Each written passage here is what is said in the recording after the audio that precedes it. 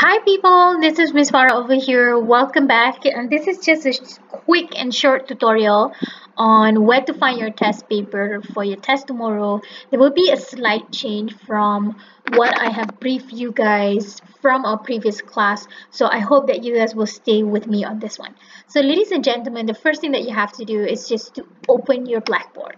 Now this is your ENL1211 Blackboard. I hope that you know where to find and know where to get into this. So the first thing that you have to do is basically Google Inti Blackboard, and it will come out to have something like this. This is how your interface will look like, and obviously you need to go and find our semester, that is August 2021, and have a look at this subject list and go to your ENL1211 Blackboard.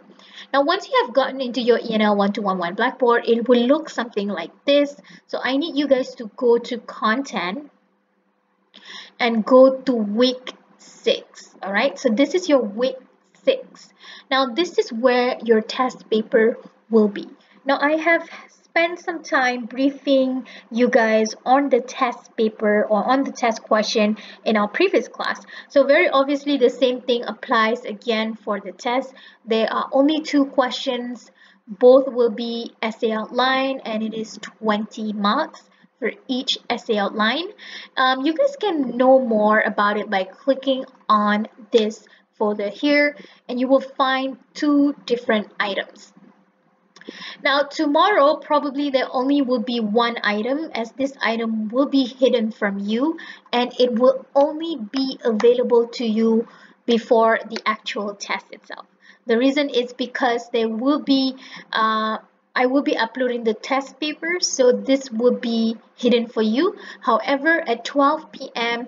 automatically the test paper or this item here will be available for you guys to see tomorrow. All right, so the slight change would be in my previous class I mentioned to you guys that you have to create your own answer sheet. You have to open a Word document and stuff like that. So to make it easy, I have created a very simple answer template to everyone, and this answer template is very basic. I hope that it doesn't contribute to the high similarity index for your safe assign report. However, if that happens, if it's exceeding slightly 20%, like for example your safe assign report is like 28% for instance, I shall be looking at the report to see which similarity is it about. Okay, so ladies and gentlemen, what you have to do tomorrow, the first thing is to go and find the test paper. Now the test paper obviously is not yet available. It will be in a form of a PDF question or PDF format, and the next thing for you to do is to download the answer sheet template here, which is this one. So basically once you have downloaded it will look something like this. Please remember to write your name, your student ID, and our section is 8C. Alright, so our section is 8C. Please remember that, because I understand you guys probably came from a different section before, but now you guys are in 8C. Alright, so let's move into the next thing that you have to do tomorrow. Once you have downloaded both test paper and also answer sheet, what you have to do is start working on your essay outline. So for instance, you would like to do question 2. So please start working on all of these. Okay, start working on it. Please remember to remove this line here so that you can start working on the answers. Okay.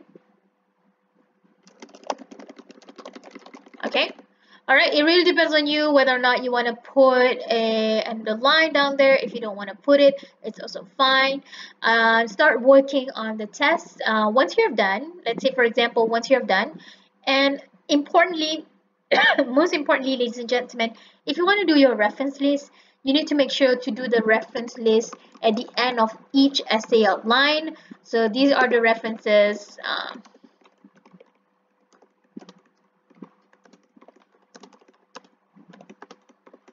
Okay, blah blah blah blah, blah. All right, so if you want to do the references, make sure that you do it after each essay outline here.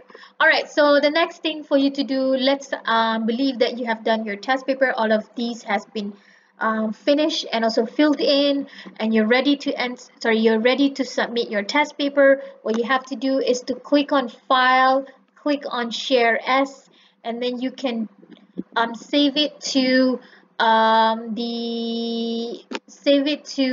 any places that it's easier for you to access. And please remember to save it according to the format that I have visualized and also mentioned in the items, also in the previous session in our class. I also mentioned about this. So what you have to do is just to write your course code, your test 1 type of assessment, and then write down your full name over here. Alright, so this is how you save your Word document, or you save your answer for your test tomorrow. So once you're done, you guys can go to here to upload your final answer. All you have to do is click on here, okay. Click on browse local files and go back and try to find the test paper that you have uploaded previously. So ladies and gentlemen, please remember that you only have one single submission. Okay, you only have one chance, and make sure that you actually double check your answer. Have a look at the file name. Is it the one that you wanted me to mark and check? Make sure that's the correct one.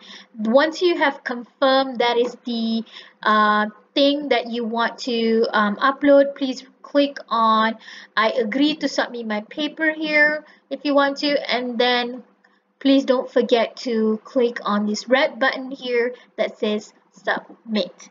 Okay, so please remember that the Safe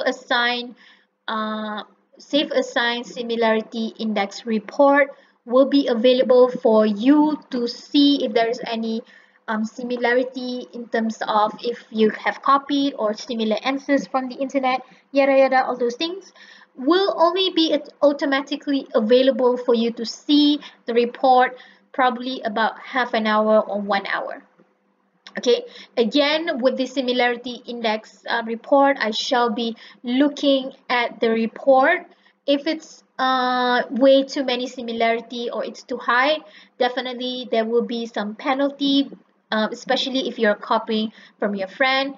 It doesn't really matter if the friend comes from a different section or the same section as you, or if you're copying from the internet or any kind of books that they are available. All right, so this is where I want to see your honesty when it comes to your academic writing, and please do not do plagiarism. You guys have learned on how to write, how to paraphrase, and also how to summarize. You should be able to do all of these very, very easily. Okay, so ladies and gentlemen, that is all it for a quick tutorial. Just a gentle reminder for everyone else, there is a slight change as I have provided everyone here with a template. Previously, I mentioned that you guys have to do it or open a new Word document. Now I have shared with you guys a simple template. Hopefully, it will not contribute to a high similarity index to your test paper. But do not worry about it, because whenever I'm marking your test paper, I shall be looking at the report to double check on the similarity index. Alright guys, thank you all very, very much for watching. Please have a good day today and good luck for your test tomorrow. Bye!